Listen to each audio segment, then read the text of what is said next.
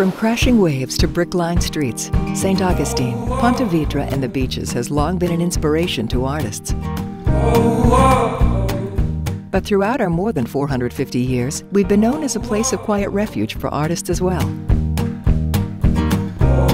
During the late 1800s, while Henry Flagler was cultivating a luxurious retreat for wealthy Northerners, he enticed a group of artists from New England and New York to move here to enhance the cultural landscape of the area.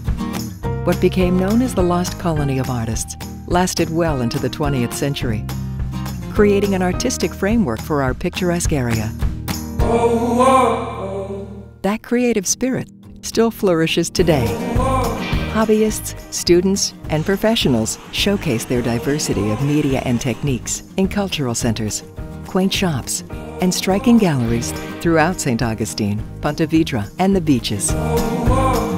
Our visual art story, though little known, is a rich and colorful one that'll spark your creative side.